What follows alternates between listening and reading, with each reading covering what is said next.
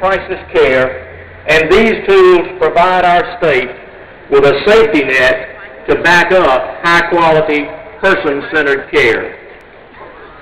Also, after hearing from many of you, as well as our federal partners, we're taking decisive action to empower the vocational rehabilitation community to better serve Georgians with disabilities. We heard your voice and are now moving legislation that will make vocational rehab a stand-alone program attached to the Department of Human Services. This will operate much the same as the Brain and Spinal Injury Trust Fund does with the Department of Public Health, and as the EPD does with the Department of Natural Resources. This move will give new priority to this work. It will help us ensure that we're using funds efficiently and taking advantage of all outside assistance.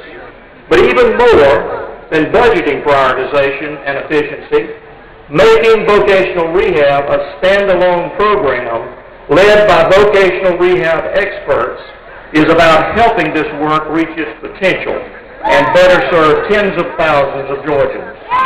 According to the U.S. Department of Education, our program has now fallen to 49th in the nation when it comes to placing individuals with severe disabilities and jobs.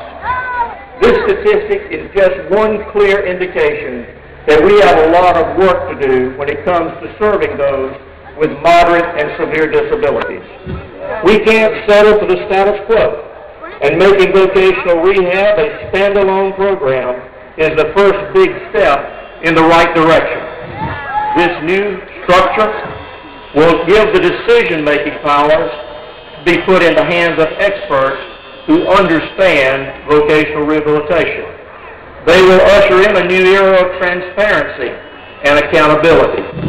This is big government getting out of the way, allowing direct management by those who are closest to the work. This move will ensure that monies allotted for the disabled community will be used more efficiently and with no commingling of funds. Ultimately, this transformation will result in more jobs for disabled Georgians seeking to ready themselves for the workforce. Again, this is a coordinated effort, and we have worked closely with federal officials to ensure that there will be no loss of funds, no loss of jobs, and no disruption of service. I want to thank so many of you for your input and your partnership on this issue. I believe this will help vocational rehab reach its potential. Going forward, we will need your sustained support. Now, we have a broad-based plan to improve care for Georgians, but you folks who work every day in the disability community truly represent the opportunity for success in our state. And I want to thank you for partnering with our state as we work to empower Georgians with disabilities to stay well, active, safe, and integrated into our communities. Thank you for caring, and thank you for all that you do every day.